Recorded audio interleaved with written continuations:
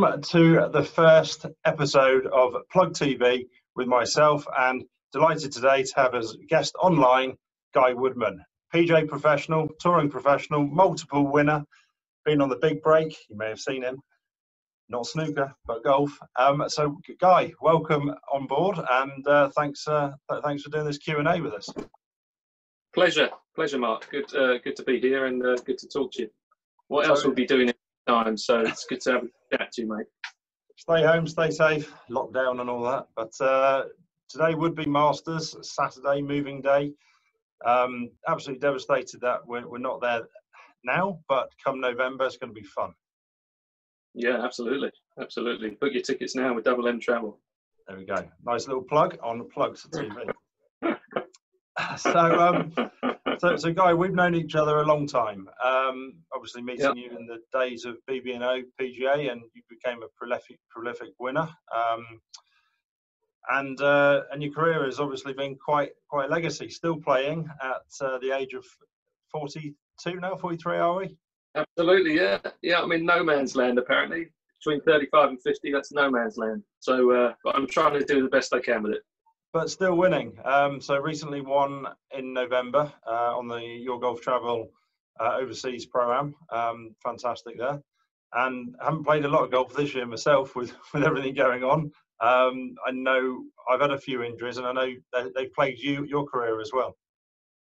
Absolutely, yeah. And it only gets harder as you get older, doesn't it, Mark? You know that. But yeah, from sort of early 20s, I got some really bad lower back pains, and took me a long time, nearly 2 years out of the game to get to the bottom of it. But finally now I've got some good people I work with, and I'm able to stay on top of it and generally stay pain-free, but it does plague me from time to time, for sure. Sure, no, it's one of those things that we have to work hard at. So I actually use guys down at the Court Clinics, which are fantastic. So another little plug there. So big break. Tell us a little bit about how that came about, and obviously, you know, you're renowned for your fashion back in the day, and some unbelievable outfits. Yeah, you can call it fashion, Mark. Yeah, some people see it different light, but yeah, I can look back at it on fond memories now. I think at the time I was a bit apprehensive, and I wasn't sure, because in reality TV shows, they can really edit the show to make you look like a complete fool or a good guy, or however they want you to be perceived.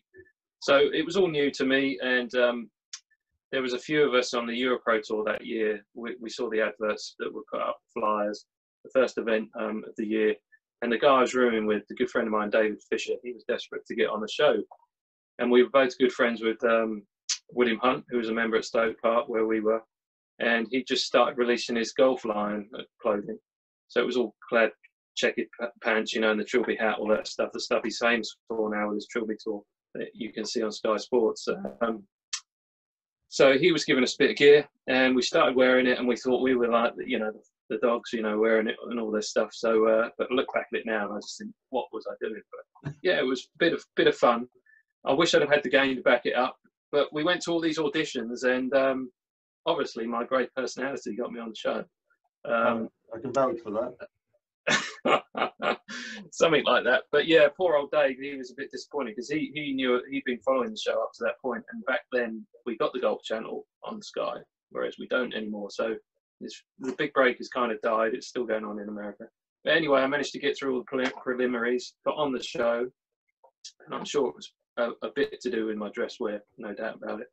And yeah, it was one of the best things I ever did when I look back at it, because it taught me a lot of things. And they wanted to the Golf Channel would try and create this sort of Ryder Cup atmosphere, 6 Americans against 6 Europeans. But it didn't kind of work out like that. I mean, everyone really got on well, and it was a great show. And it did have its moments, its feisty bits. Tommy Two Gloves was on the show, obviously, as the winner on the PGA Tour now. Warren Bladen, ex-British Amateur champion. There were some really good players on there, but it's nerve-wracking. You've got 24 cameras around you. You've got 40 film crew. All these things that the viewers don't see, and you were given like 10 minutes to warm up and told this is what you're going to be doing in front of the camera. And then obviously it gets aired a few months later, and you know, you can be made to look a complete fool or a a good guy. So yeah, a lot came out of it. If I'd have won that final, which I lost on the last hole. If I'd have won that, then I'm sure a few more doors would have opened up. But I look back on it and fond memories. Yeah, very good. I mean, we could talk on here forever about the hard knocks of professional life and the brutality of the game. But along the journey, it's obviously been, you know, great fun. You've travelled endlessly. I know we went down to South Africa back in 2002, and you had some good successes there. And yeah. And obviously from that, you then have played Asian Tour, and again, a bit of fun. You're not partial to a bit of media work, Guy.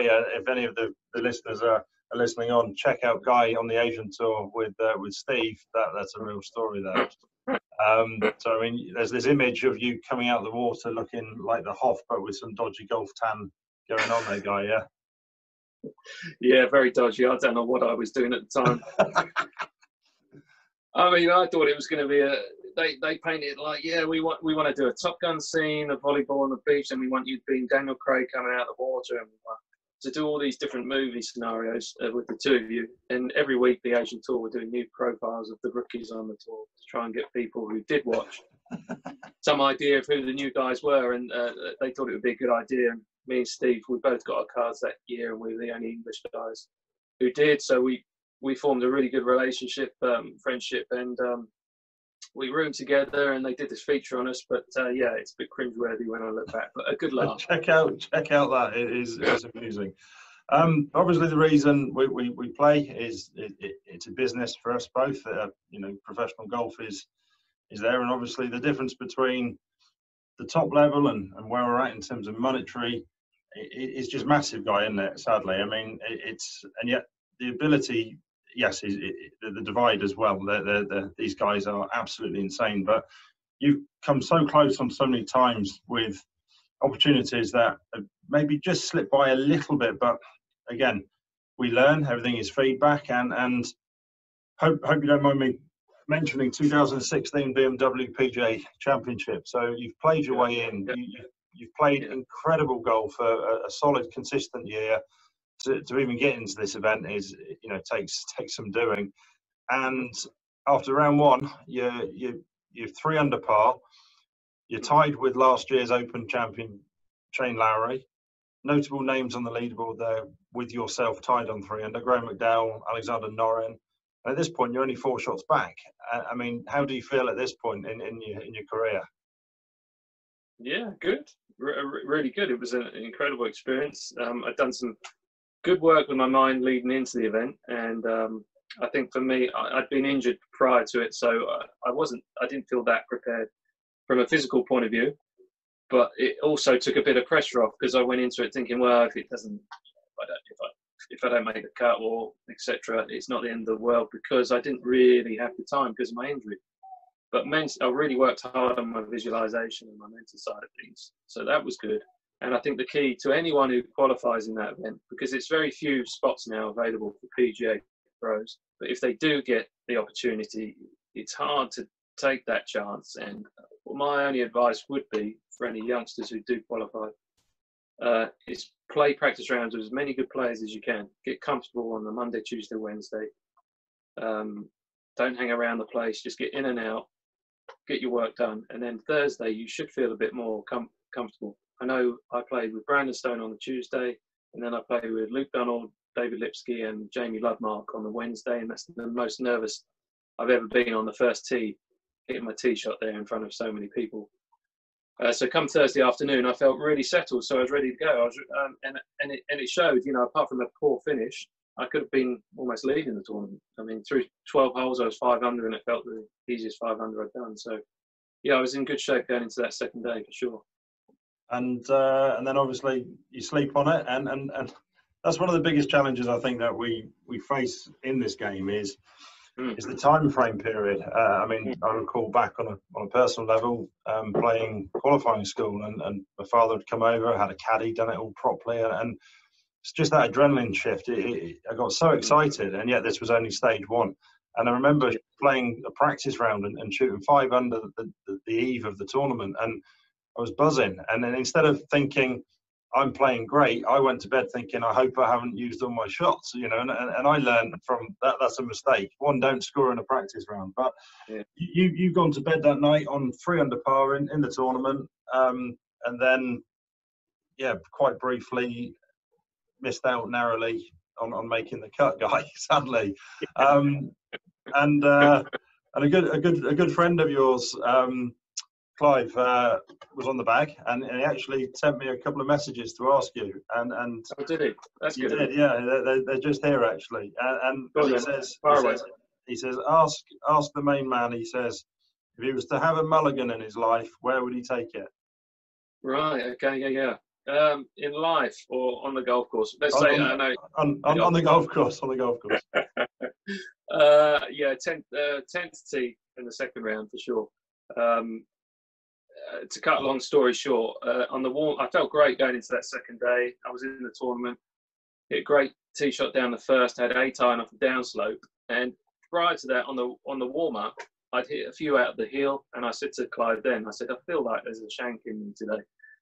Totally the wrong thoughts, but that's how it felt. I was hitting a lot out of the heel, and of course, off that downslope on the first, I hit an 8-iron and hit it 90 degrees into the crowd. Made double at the first, and then of course you stand on the second tee, 8-iron, third hole after the tee shot, 8-iron, and it seemed like every other hole I had an 8-iron in my hand, and I just felt like I was going to shank everything. But cut that long story short, I stood on the 10th tee. I was 2 over for the day, 1 under for the tournament, so still well into it. Pin's back left, slightly into the breeze, 205 to the pin. Not thinking about it, that's normally a 5-iron, and I've pulled 5-iron.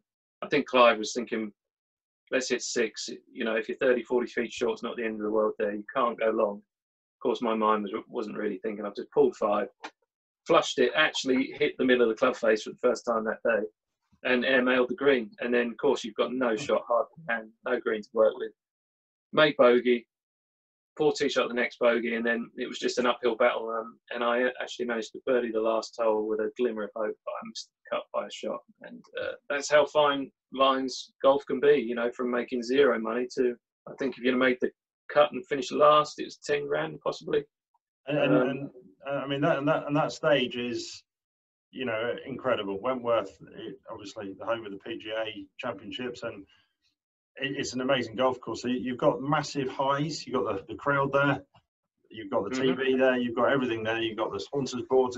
It's a slightly different environment to what we're generally used to playing. Even though that the development tours are fantastic, nothing can recreate the crowd, Sky. Yeah, I mean, how do you feel playing in front of the crowds? Is that something that's a obviously everyone was coming out to watch the name Woodman, obviously the biggest name in the field. But no, the second day when we were in the middle of the day and it was a lovely summer's day, spring day, and you know, the crowds were buzzing that day, and I'd obviously had done well, and I had the family and all local support out with me. So there was quite a few following around. But yeah, that particular year and leading into that year, I hadn't played any tournament golf in front of crowds. I hadn't played really at any high level. And from the moment I qualified for the tournament was 6 months prior. And then you're going through the winter with no competitive golf. You can do as much practice as you want, but it doesn't really prepare you for what you're about to dip your toe into. And obviously you're playing against guys that have come off the Asian swing, the South African swing, and they're ready to go. It's just another tournament for them. But of course, for me, it was 6 months of build up, and it feels like the biggest tournament of your life. But I mean, I think everybody knows you guys, certainly from a national and a regional point of view. Let's not get away from the fact that you have had a very colourful playing career and won multiple times. So obviously winning on the Euro Pro Tour as well. All of your achievements are no mean feat at all. I mean, a very good playing career. But I think what I'm trying to actually just present here is the difference between what these guys are seeing on the TV and where we're at is very little in terms of ability, but their lifestyles are absolutely massively different, and that's why it's so difficult to break through. So how many times have you been to European Tour? European Tour, qualifying school, have you done?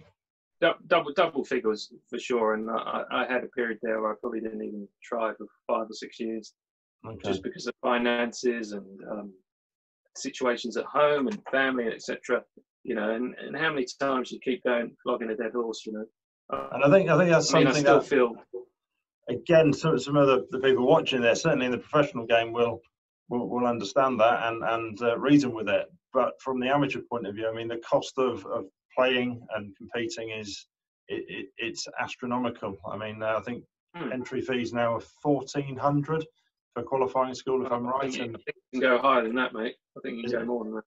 Is it gone up? It's gone up since I've done it. So yeah, and that's just the entry fee. And then, you know, if you're taking caddies, travel, accommodation, you know, petrol fee, food, everything.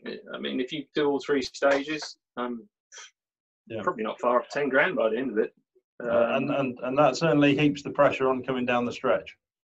Yeah, of course. Well, it's another thing there subconsciously. I mean, obviously in the moment you're not thinking of it. You're just trying to hit the golf ball as best you can to the target you're trying to hit to. But when things definitely starting to go against you in between shots, these things can pop into your head for sure. It's one less distraction you don't need, but it's all part of the parcel, you know. You get chances in life. If you don't grab them, all part of the journey. So you're now known as Woody, obviously. Also revered as the swordsman. Apparently so to your close friends, but we won't go into that. No. So yeah, what's your best achievement to date, would you say? Best achievement? Oh, blimey, crikey. What a good question. I can't think. I mean, at the time, you know, qualifying for the South African Open was really good in my early part of my career. I played with Charles Schwartzel in the last round of the Vodacom Players Tournament in Cape Town. And was that the year I was over? 2002, was it? I think so. Yeah. I managed to get into that tournament, and I shot 67 the last day, hitting it sideways. And Charles Schwartzel was playing his first professional event. We ended up getting paired in the last round, and he actually shot 76 that day. But you could see he was going to be a class act. The ball striking was pretty amazing. I've actually played 3 holes with Charles, and what a lovely guy he is as well, eh? Yeah, absolutely quiet guy. Obviously, I don't know at all, but you know, spent a few hours with him that day, and it was good to get an insight what was about to come. And you know, I was proud of myself to get through, which top 10, and it got me into the SA Open. Obviously didn't play well there, but it was a great experience at the time. I would say the first guy to win the English, the British, the Australian PGA Assistants Championships in the same year. That was a good feat. Qualifying for the BMW a few times. Missed out on a playoff for the Open, sudden death a couple of times. Yeah, all good things. Nothing I can think of at the top of my head, you know. But well, there's some great answers there, guys. So I'll put you on the spot there a little bit. Yeah. Next quick question here. So double M quick fire round here. Asking off the top of your head here. So who's your football team? Well, there's only one team, isn't there, Mark? It's your arch rivals.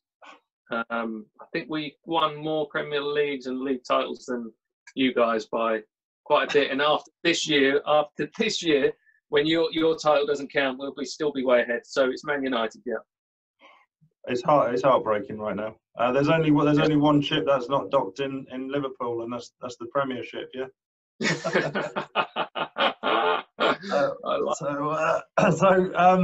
Also best player you've ever played with, and there we've noted Masters champion Luke Donald.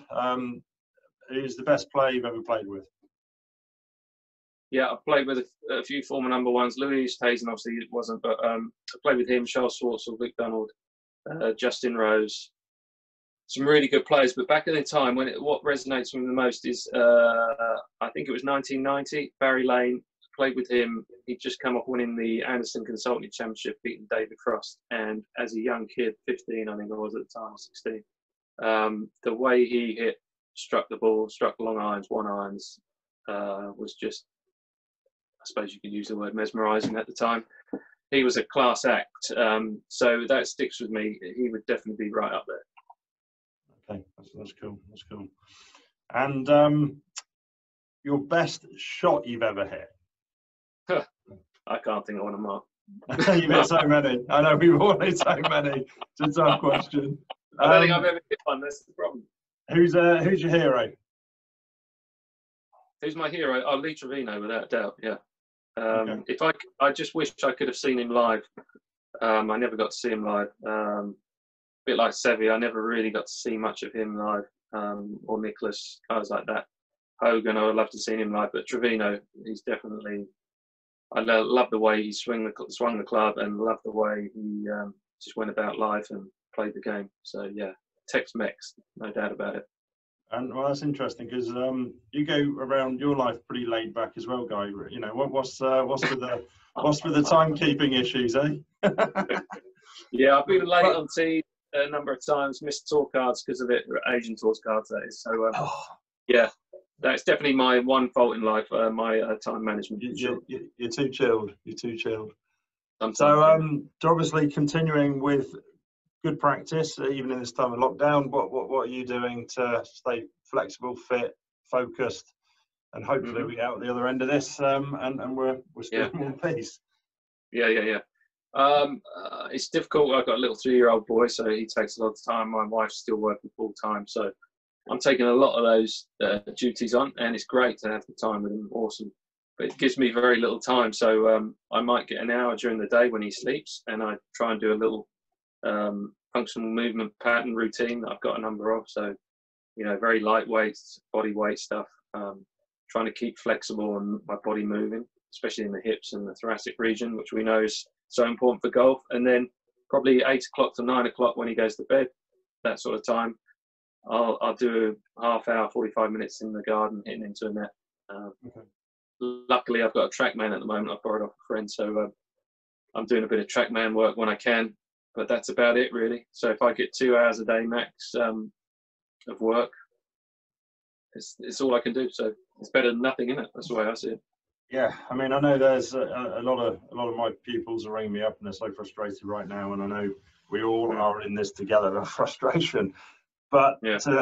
I really can't stress the importance to everybody, because everyone's going to just come straight out from this lockdown and they're going to just go right straight to the course. But actually, that could be a little bit dangerous for them, because they could pull a muscle. Or so important to stay flexible, do the right things, even in this. Do what you can. Yeah, that's just really the message I would put out there. Yeah, I mean, it's all about consistency, isn't it? There's no point doing 3 or 4 hours in one day and then not doing anything for another week or so. It's about, can you do it every day? Just a little bit, even if it's 5-10 minutes. I think that's more beneficial than just being very sporadic with it. It's like running or something. Trying to run a marathon and not doing it. And would you put that down to why you've been such a consistent performer for nearly 2 decades now? Would you put that down to focus, doing the same thing, the right thing, or have you experimented a little bit in that time? A consistent performer at a low level, yeah, a lower level. I've always struggled at a higher level because you're too humble, Guy. You're too humble. Well, yeah, I've not achieved what I want to achieve in my golfing career up to date. So, but when I have played well, you know, at a regional level, yeah, I just try and give a little. You hear everyone say it, but try and give a little bit better every day, I guess. And it's knowing you, your mind, your body, and what you need. It's all about knowing what you need to do to improve, having the right people around you, and working on the right things. And if you can do that, hopefully over time, certainly for me, a long time. Who knows? Maybe my time might come when I'm 50. You never know. But I just love the challenge of trying to get better. So there's no point working on the wrong things. But sometimes it takes you time to figure those things out. Yeah, definitely. Well, I'm certainly, for one, looking forward to getting back on the fairways, practicing training. And I know we've knocked about a little bit in the past, so I look forward to pegging it up with you post COVID-19.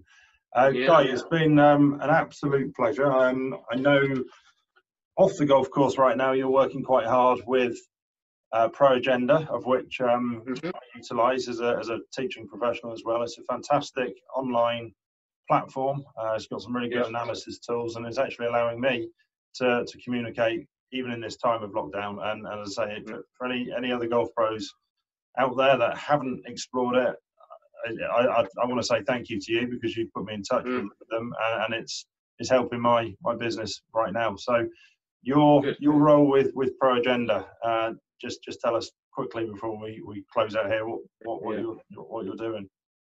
Yeah, I'm just a salesman role really, part time. You know, to help finance my living away when I can't play golf. I just do 2 or 3 days a week with Pro Agenda, and anyone who wants to know about the system, please get in touch. I can give them a demo at any time and explain how it can help improve their teaching business. And as we know, so many guys are still using the paper diary, and most people are starting to go online. It's what the younger generation know now. So yeah, that's my role. I try and sell the thing, and if anyone's interested in knowing more, please get in touch. Perfect, cool. And obviously, yeah, Masters, that hasn't happened. So this weekend, who would have won? Who would have won? I'm going to say Justin Thomas would have won. Okay, yeah. That's a good effort. Good effort. Yeah. And you think JT also for November? Yeah, he's my man. You can't. I think November is going to. I presume it's going to play softer and longer, and it's going to be one of the bombers again. You know, can't rule out Justin Thomas. McIlroy, wouldn't it be great to see him win the Grand Slam? And obviously, everyone's Cinderella story again is Tiger, isn't it? Back to back with a broken back. So that would be amazing. But yeah, it'd be one of the top knockers again, I'm sure. Perfect, Guy. Well, it's been an absolute pleasure. Thank you ever so much. Yeah. You've been plugged. So thanks for coming online. And as I say, massively looking forward to getting out there, and we will have that game again very, very soon. Well, I'll see you on the Europro Tour, won't I, Mark? Well, that was the plan, eh? That was the plan. Yeah. This week was qualifying school, wasn't it? Yeah, get Clive on the bag and you're away, mate. Yeah, there we go. So yeah, no, I'm looking forward to getting back out there and really, making what we can of 2020 season when it unfolds. Yeah, absolutely, and look forward to your golf travel. Little shindig at the Masters. Get some guys out there with you. Double M travel. It'd be good. I'm looking to do the same myself. So it's an experience like no other. So yeah, it's amazing. Brilliant. Top man. Okay. Enjoyed talking to you. Take care. Cheers, mate. Bye-bye. Stay home, stay safe. All right, take care. Exactly. Bye, Take care, mate. Bye. Bye-bye.